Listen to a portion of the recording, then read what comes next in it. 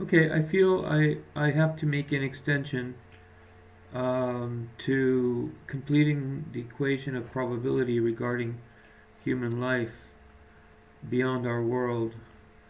I feel I need to um, nail the point a little bit and perhaps try to somehow enhance the significance and the seriousness of the point that introducing the missing factor to the equation of probability means. Um, I'm going to go over again the graph, in other words, in which I made reference to how and what is equatable to a year's worth of this human caravan that has been human civilization. It's only been this last day in which we started building temples and cities and empires, and then it's only been during this very last hour. Did I say day before? Okay, I should have said day before. It is only during this last hour that we are traveling to other planets in the solar system, healing uh, microbiological illnesses, becoming in other words, the graph of our intelligent growth of the species is just skyrocketing the more it gets compressed into the last minutes of this year-long evolution of humanity, of human civilization. And if you apply that to the any of the billions of possibilities of the same, let's just say that it's the same species, the same kind of life that appears in other worlds, to not get too crazy, to just let's keep it conservative, to limited to what we know, we have demonstrated ourselves as a world can happen, or we can be. Um, and imagine that means that out of those billions of planets, hundreds of thousands very likely have lived um, 10 times longer than us, perhaps less, or perhaps 100 times longer than us. And that means that when that skyrocketing sudden increase of intelligence is possible, it God knows where it leads, how intelligent we can actually become. Now let's define what we know about our intelligence. Look at the things that we do.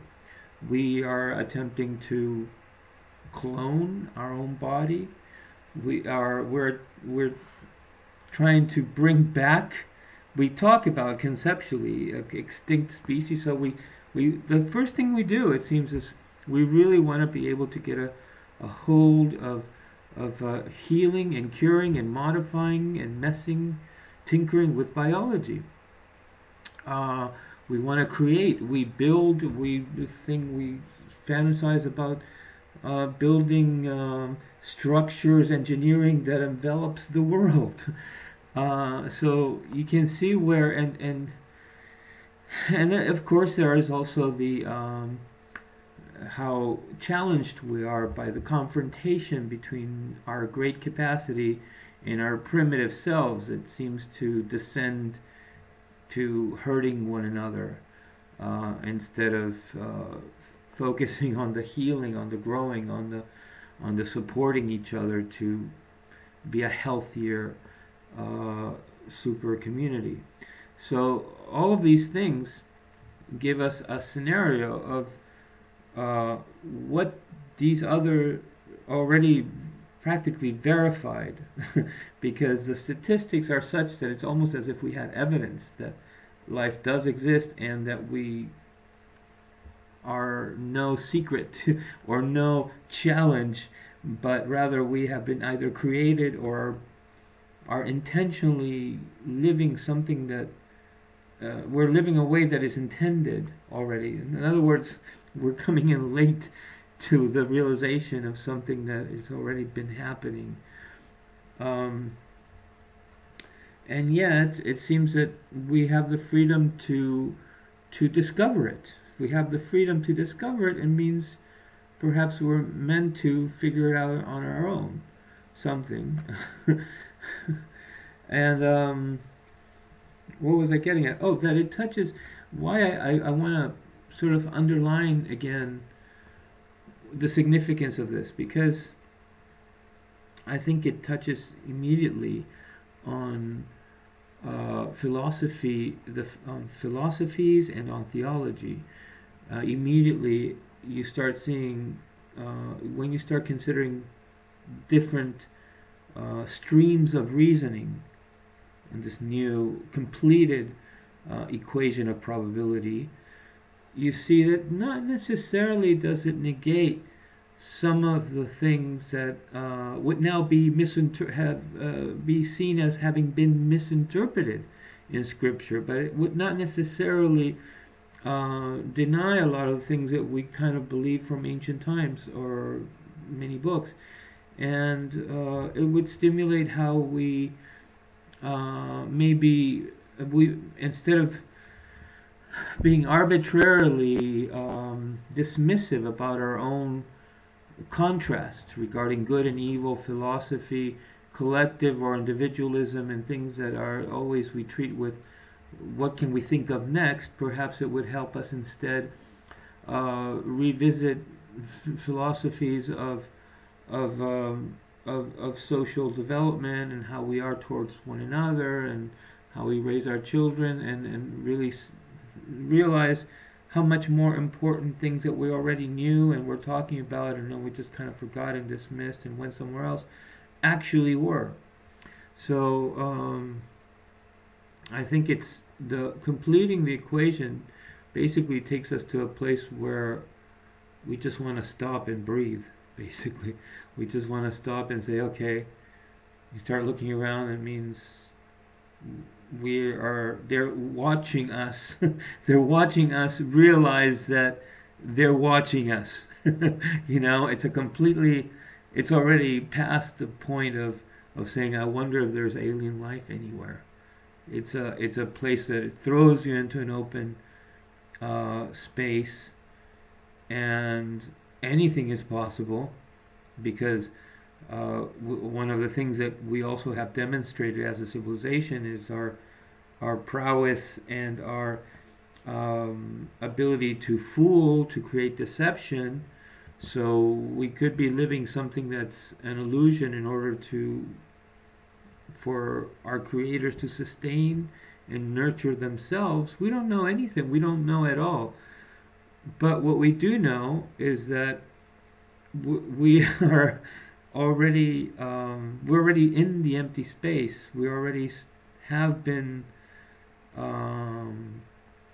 they came before us. In other words, we're not going to discover because the hypothesis of discovering life elsewhere beyond the world basically says we would surprise them, right? We never think of them already having found us. We always think we're going to find them. And so it turns around the whole thing, the whole hypothesis of life beyond the world, and it makes us also become humble and realize, well, no, it's the other way around. The probability would indicate that we already would have been found long time ago by the sheer probability of much greater, of billions of cases of much greater intelligence. So once you turn it around, it makes you it changes everything. It's a clean slate. And so at that very point, you start wondering again, look at the world and look at the way we're treating each other and ourselves as a civilization, as a single collective, as a species, with a whole new different light. Because now we're being witnessed, in other words, or we're being intended upon. We're no longer like I said in the first video, it's hard to find words to convey what this means, because in a sense it's a call to maturity. It's a call to care for our species a lot more, and all of a sudden it's similar. It's kind of similar to when how people in a community are shallow and they fight amongst each other and they don't care and they disregard and dismiss each other, and all of a sudden they have an enemy. And once they have somebody to get angry at, and it seems that there are natural forces that unite the collectivity to fight against something that's attacking them, or that's their you know invasively a threat or something.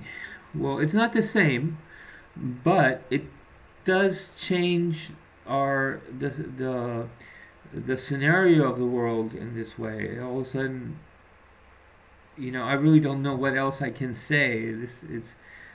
But and I kind of recognize that I was a little reckless sometimes. I can be a little reckless with it. I realize things are a certain scale, and I will put them out in public in domain. I don't know, because I trust there's always people that are much more mature, much more intelligent, and know what to do with things that will benefit more people than I can even imagine. So, and I don't see how anybody can do anything destructive with the completion of this equation of probability regarding regarding human life beyond our world. Okay, so Happy New Year again, and I don't know, looking forward to see what people have to say about this. So long.